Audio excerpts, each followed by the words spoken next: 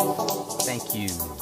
Good morning, greetings, friends, and welcome to The Bright Side, your nutritional program dedicated to the understanding of the vast world of nutrition and nutritional supplementation. I'm your host, Pharmacist Ben, nutritional pharmacist from Boulder, Colorado.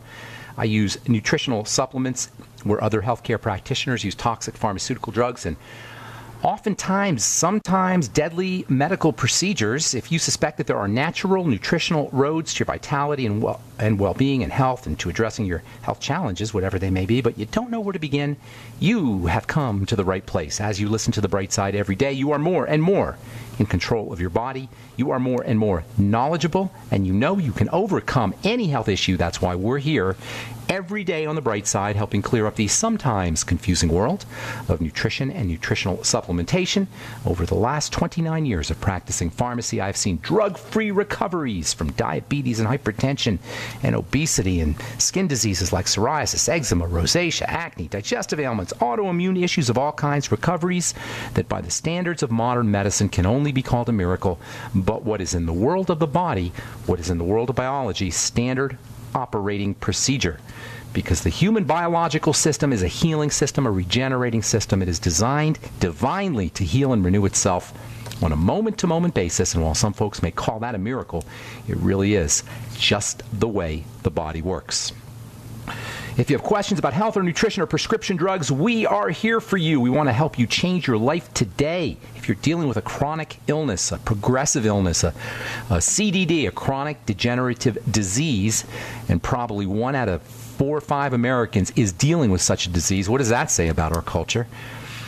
If you're dealing with an issue, a health challenge, and your doctor's told you you're going to be on medication for the rest of your life, not, unless you have a transplant perhaps.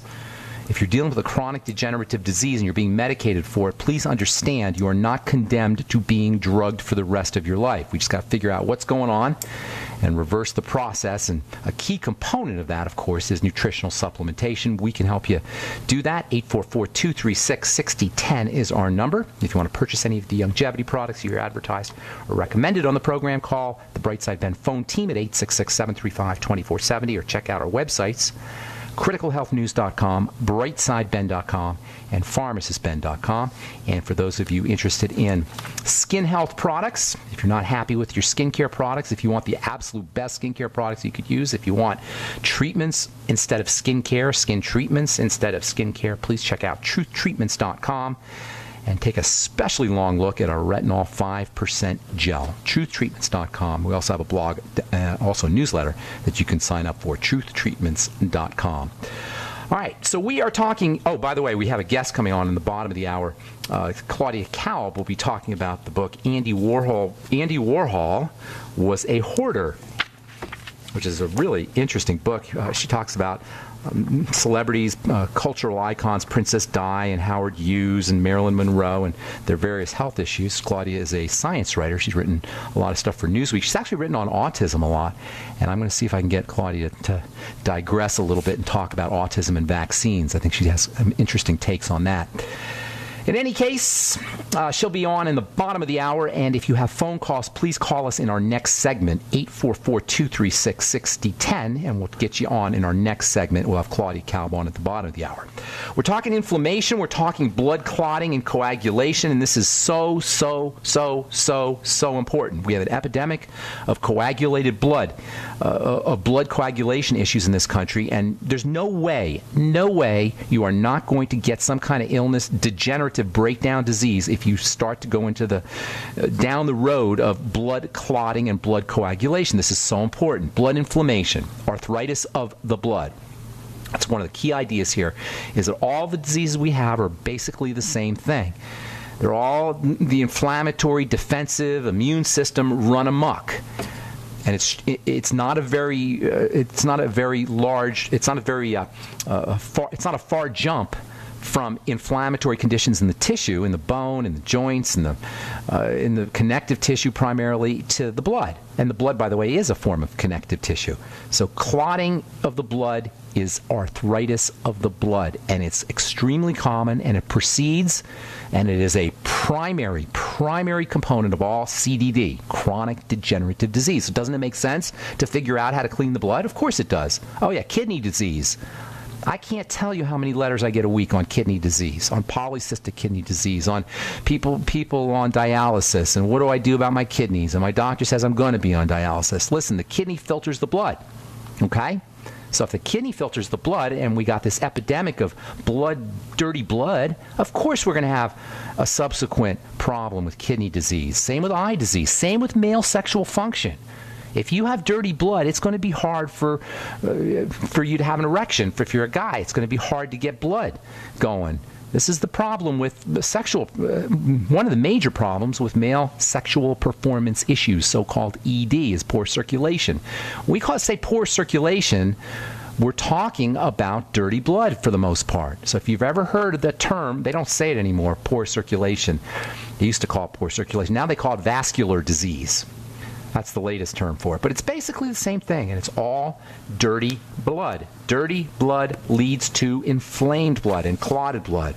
From the journal Acta Anesthesiologica Taiwanica, March 2015, coagulation abnormalities in sepsis. Doctors call dirty blood sepsis. Now, to be fair, sepsis is really bacterially infected dirty blood, but whatever. The bacteria represent a form of dirt. Food particles, microparticles, can do the same thing that bacteria can do. They can initiate the same kind of clotting response. So, coagulation abnormalities in sepsis. From Science Daily. Fibrin, that's clotting protein, fibrin is a key to protection during sepsis. Is a key to protection. This is one of the ways the body protects itself from dirty blood. It forms clots. Clotting is actually a protection mechanism. The blood will clot so that it doesn't get distributed everywhere because it's dirty. So the body says, okay, that stuff's dirty. We're going to slow things down a little bit till we can clean it up. But it doesn't know, the body, the brilliant body, the loving, beautiful body of ours, it doesn't know that it's being attacked every day. So it thinks, okay, if we clot the blood a little bit, we can take care of the problem. We can clean the problem up. But because the blood there's a stream of toxicity coming into the blood is constantly toxic, it doesn't have a chance to clean up. So this ordinarily protective response becomes a problem, becomes a cause of a severe problem. From Current Pharmaceutical Design, 2008, the coagulation cascade in sepsis, intravascular, inside the blood vessels, and, check this out, extravascular, outside the blood vessel. Clots are characteristic findings in patients with sepsis. From this German, Behring Institute Mettelunge, I think you say it, septicemia, dirty blood, is frequently accompanied by changes in cellular coagulation systems and by microclot formulation. It's all over the place. Why? If your doctor has put you on a blood thinner for some kind of issue you're having with AFib or some kind of circulatory problem, please understand that your blood is clotting for a reason. And drugs that force the blood to thin while they may be necessary in an emergency are playing with fire. That's why you've all heard warfarin is rat poison. Everybody's heard that. Coumadin, warfarin is rat poison. What do you think that means? It means that warfarin is one of the most deadly, toxic, poisonous drugs you could ever use. Why? Because it compels the blood to thin. It forces the blood to thin. There is no system more complicated, more complex, and that involves more steps than coagulation, blood clotting. It is tightly regulated. And that's saying something. There is no system in the human body that is more tightly regulated than the flow of blood, than the thickness and thinness of the blood, than the circulation of the blood. Obviously, when you think about it, what system is more important than the blood? So if you have a fundamental system like the circulatory system, the blood, and it's so important, any changes in there are going to be tightly regulated.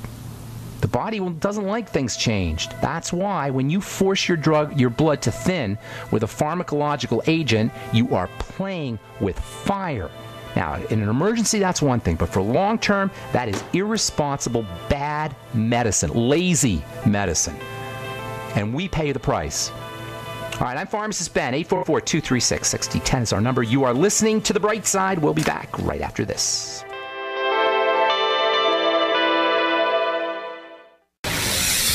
You are listening to GCN.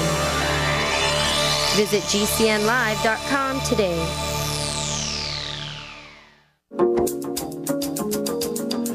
Okay, we're back on the bright side. I'm Pharmacist Ben. We have Claudia Kalb coming up at the bottom of the hour. Her book, Andy Warhol Was a Hoarder, Inside the Minds of History's Great Personalities. I thought this was really interesting. Really interesting, kind of fun read. Princess Di. Loved Princess Di. Abraham Lincoln. Frank Lloyd Wright, the famous architect. George Gershwin. Dostoevsky. Albert Einstein was autistic. Check that out. Autism's really interesting stuff. We should do a show on that sometime. Autism and vaccines, autism rates increasing, autism and gluten.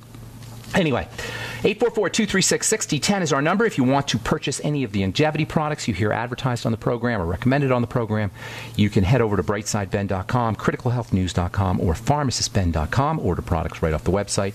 And if you want to purchase any of our Truth Treatment products, please go to truthtreatments.com and check out our Truth Balm, Truth Serum, Omega-6 Healing Cream, and Retinol 5% Gel. Got tons of letters here from Dr. Wallach. Only have got kind of an empty board here, except for Carl, the Truth Raider. What's up, Carl? How you doing, man? Good morning, Pharmacist Ben. This is part 2 here. Yeah? I'm kind of putting you on the spot on this one. Okay. But right. it's a commercial, and you know, you hear them all the time, and it's, as what I've heard in the medical community, it's part of the, quote, game, unquote. Have you been damaged by Xarelto? Call 1-800-BAD-LIVER. You know, all this kind of what does stuff. that tell me about that? What does that mean, Carl? What is your take about all of that? I mean, those it's are class manipulative. It's aren't they? It's called meme crafting. You know, when I remember I read this book called Viruses of the Mind. I'm trying to think who wrote it. A guy named Richard Brody wrote it. I read it in the 90s, Viruses of the Mind. And that was when I was first introduced to this concept of memes, M-E-M-E-S. Now, you hear memes all the time nowadays, but this was the early 90s, and I hadn't heard that before. It actually comes from Richard Dawkins, who wrote a book called The Selfish Gene, where he talks about how genes in the body really repeat themselves and reproduce themselves independent of the owners of those genes, us. In other words, genes we just obey our genetics. This was Dawkins' premise, is that genes run the world, run biology. But he also came up with this idea of memes, and he said that in the culture, there are thoughts and ideas that repeat themselves over and over again, and they don't care about the owners of those thoughts and ideas. They just want to repeat themselves. You follow what I'm saying? So they don't give a crap about us. The genes don't give a crap about Carl. Okay, this is Dawkins' hypothesis. The genes don't care about the owner, and he came up with this idea about memes, which Richard Brody elaborated on in the book Viruses of the Mind. And he said that these ideas in the culture don't care about the owners of those ideas. They just want to repeat themselves. Does that make sense? So it's like they're like viruses. And I don't have time to talk about viruses, but viruses are super cool, and they do the same thing. It's like a virus on your computer. It doesn't care that you need to, write your letters or have your business on your computer. It's just going to reproduce itself, independent of whether you like it or not, or your computer likes it or not. And so there's this battle between memes and people, ideas and people. And we have these ideas in the culture that are antagonistic to our well-being. You follow me with this? Oh, yeah. Okay? Yeah. And now, these are memes. Now, there's actually evil people who create these memes, just like there's evil people who create viruses in your computer. You know how you get, I don't know if you ever got a virus in your computer, but you want to hurt somebody who did that. Why would they do something? I can write a book on that, Ben. Right? Why would somebody be so malicious? Well, you have meme crafters in the we call them spin doctors, or we call them advertisers, or we call them marketers, and they work for some of the biggest companies in the world, and they manipulate. Their job is to insert a virus into a culture so that they can profit off of it. And one of those in the medical world is filled with these memes, filled with these mind viruses, filled with these parasites, and there are people who get paid big bucks to create them. Now, what is that? Does that sound nice to you? Does that want to? Well, that's who's writing the Xarelto commercial. All right? Like they say, okay, this is what they say. They say, oh, we know that people are older, so they'll like Arnold Palmer, and now middle-aged people are also, and Arnold Palmer's one of the spokespeople, and they say, middle-aged people, they also got dirty blood and it's clotting, so we'll get Kevin Nealon on there, and then we'll get the Southerners, because there's a lot of Southerners on these drugs, so we'll get a race car driver, and then we'll get them to talk about how wonderful our drug is. This is how they think. Yes. This is how advertising's done, Right. And so they know all the ways to manipulate us into believing things. And it's one thing to have a meme to get you to